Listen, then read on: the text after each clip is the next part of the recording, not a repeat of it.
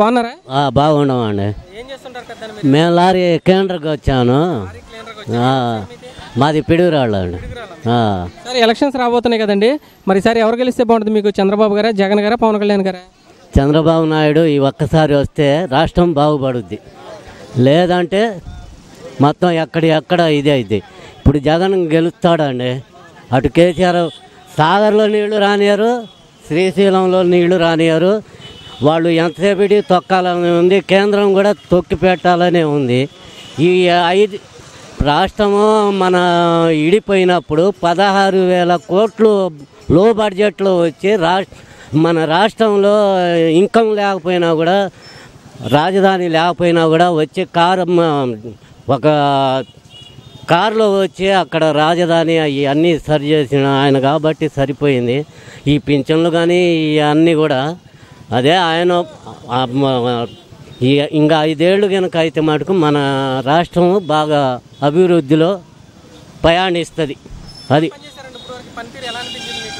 పర్వాలేదు. ఇవన్నీ ఇప్పుడు ఇచ్చే ఈ పెన్షన్లు కానీ ఇవన్నీ కూడా ఏ ఆయాంలో కూడా ఇచ్చినోడు ఎవరు లేరు కదా. ఇలా లో బడ్జెట్ అయినా కూడా ఇలా ఈ పింఛన్లు కానీ ఇవన్నీ ఇచ్చినోళ్ళు ఎవరు లేరు కదా. కేంద్రం కూడా సహకరించకపోయినా కూడా ఆయన తెలివితేటలుగా తిప్పుకొస్తుండ్రు. ఈ అంత వేస్ట్ రెండో వాడు లేడు మన కేంద్రంలో.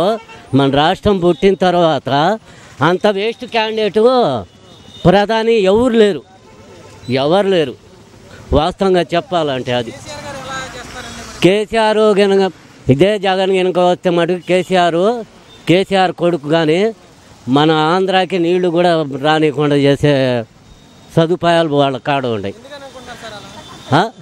వాళ్ళ మాటలు వాళ్ళ చేతలు అన్నీ అట్టుండయి. వాడ సాయిబాబుడు ఏదో చెబుతుండేవాడు హైదరాబాద్లో, అతని పేరు విజయసాయిరెడ్డి కాదు, సాయిబులు అతని.